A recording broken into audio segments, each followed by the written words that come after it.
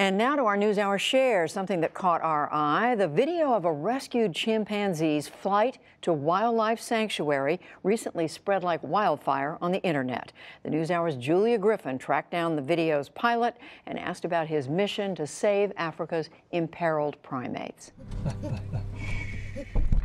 It's a simple video that tugs at the heartstrings. A baby chimp bonds with, sleeps on, and even learns from the man flying him to a safer home. The pilot is Anthony Carré, a Belgian aviator working for Virunga National Park in the Democratic Republic of Congo. Since I was a little boy, I had two big wishes, and I was flying small planes and animals. And when I had the opportunity to work for Virunga National Park, I grabbed it with two hands. On a normal day, Carré is an eye in the sky, assisting rangers in anti-poaching patrols, wildlife censuses, and other duties. But a few times a year, he ferries orphaned apes and monkeys 400 miles north to Liro Primate Rehabilitation Center. His passenger this time was Musa, a 3-year-old chimpanzee recently rescued from poachers.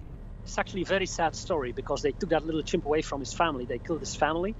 Poachers often sell slaughtered adult monkeys as bushmeat in local markets, but they prefer to peddle the baby animals as pets.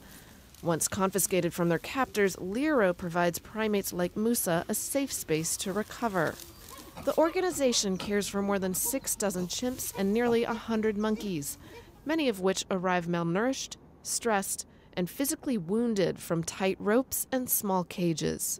Which is why, Carré says, most baby primates are not restrained during his flights.